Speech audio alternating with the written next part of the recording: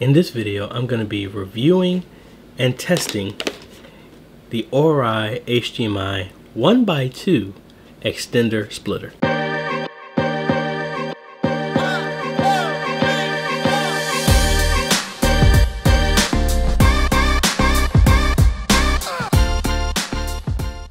Hey guys, this is AJ the CEO. If this is your first time stopping by the channel, thanks for stopping by. And on this channel, we focus on tips, training, strategies, reviews, and builds to help modernize your media ministry.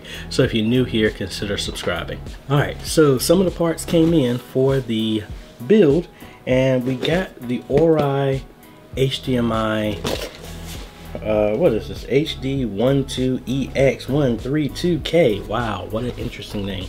So anyway, it distributes one HDMI source to two HD displays over LAN cables, 1080p signal up to 132 feet over LAN. Which makes me wonder, I want to test this because it says over LAN. I'm just wondering, are they talking about that I could actually plug this into my switch and have it distribute that way? I don't think that will work, but hey, I will test that just to see what this does. But this is how it's going to solve the issue of displaying out to two TVs in the sanctuary, one in the front, one in the back. And I'm gonna make custom Cat 6 cables so I don't have to worry about the length. It's going to be way less than 132 feet. But what I'm going to do is hook this up to my 4K TV right here, and then another gaming TV that's over here. Both of them do 1080p. So I'm going to hook this up to my maybe I'll do it to my streaming PC because I'm installing a new video card right now. Darn you, Radeon 7. I will talk about that later. That was going to be one of my videos, but it conked out on me and I had to run out to Best Buy and get a new video card so I can finish doing all my stuff. So anyway, let's go ahead and hook this thing up. Well, actually, let's go ahead and move this over and let's see what's inside of it. Alrighty, again, that's the HD12-E132-K. Yeah, it just rolls off the tongue. Alright, so let's see. Alright, we got our wonderful little manual here. We have the two receivers here, which I'm used to having.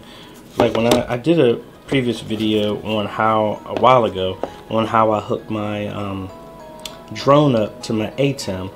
Or was that I can't remember. But anyway, I have something like this, and hold on, let me see what. Well, anyway, let me finish going through this and I'll compare it. So these are the receivers that go back on the TV, and then this is the main one where the source comes in, input, local output, and then two Cat 6 outputs. There's some EDID IDs, which I've done on my other one, which makes it send the right signal automatically when you're connecting it to the device that tries to do some type of handshake. I have that for when I'm hooking up my PlayStation to my ATEM because they don't like that. Here is a link light and a reset button. That's pretty much it. And I'm assuming everything else under here is just going to be a bunch of power cables and IR blasters and stuff, which I would be right. IR blaster, IR blaster, it's a power cable, power plug,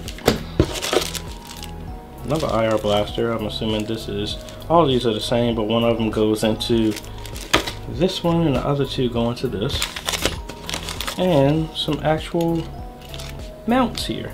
So I could actually screw this into the wall instead of double-sided Velcro, which I probably will do. That makes it easy. And this is another power plug. I'm assuming the bigger size, this is for the main unit. Alright, so let me get this stuff set up, connected. Like I said, there's a TV right here, and then another TV right here. I'm gonna hook both of those up and see how everything looks. Alright, now before I do this, like I said, we have our EDID settings. HDMI source device reads the EDID information of the transmitter and then output the relative HDMI signal format. So what we need to do is make sure this is correct. So I have multiple settings here. You can't see it, but I'll take a picture of it so you can actually read it.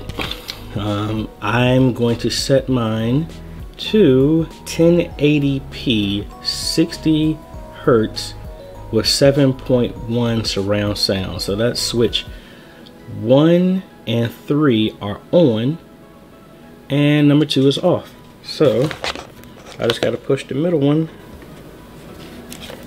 down. Real simple. Push that middle one down there.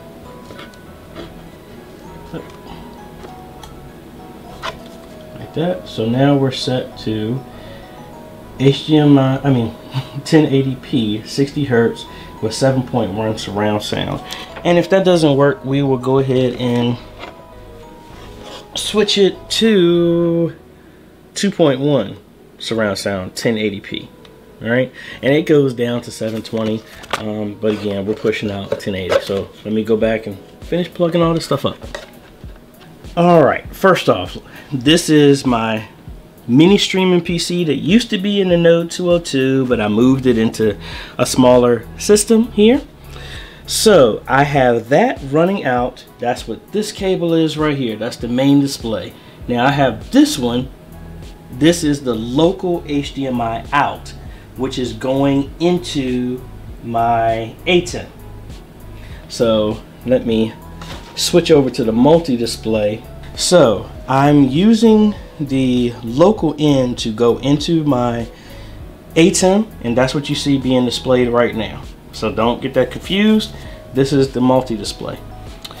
But if we go down here, I am looping out here to that switch that has the HDMI all the way up here into input number 2. All right, so that's on source number 2. So that's just the system by itself, and as you can see, it picks up the PC. Oh, wait a minute. Picks up PC. So this is not the feed from the ATEM. This is actually the feed as if it was another monitor coming directly from the computer. All right, and just to prove that, because if I disconnect this, there's no source going into the ATEM. So you can tell when I unplug this, see, I have no source, but I still have an image here. So that's just proof. I have this up so I can actually record what I'm doing. All right, so now I have a homemade Cat 6 cable here, and this one is going to the other output over to the other TV right there, and boom, there we go. All right, real cool. So what I need to do now is I'm duplicating the output on the screen. What I'm going to do now, since I know this works, I'm actually going to bring up Worship Extreme and then actually set monitor number 2, which is going to 2 monitors, as the output, and just see what that looks like when I bring up Scripture or something like that.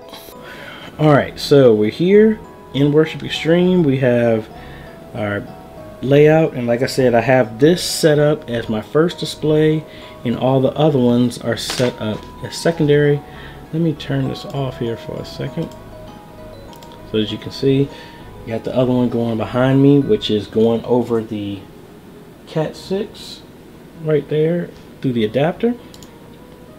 And just so y'all can see, so that's number 1 and that's number 2. So everything's good. Now let's go back to our song, bring it up, got our lyrics. So we got, that's coming through the ATEM right now, which is being recorded on OBS. Here's the primary screen. There's my car, primary screen, just had to throw that in. That's one output going over Cat 6 right there. That's the adapter going up and plugged into there. And then if we look over here to number 2, boom, there we go. So this is a quality example of what we're going to be putting in place. So I'm excited the fact that it's a new product that I can add into my list of things to use, and I will have a description for that in the bottom so that you can get your own if you're in the type of unique situation that I'm in.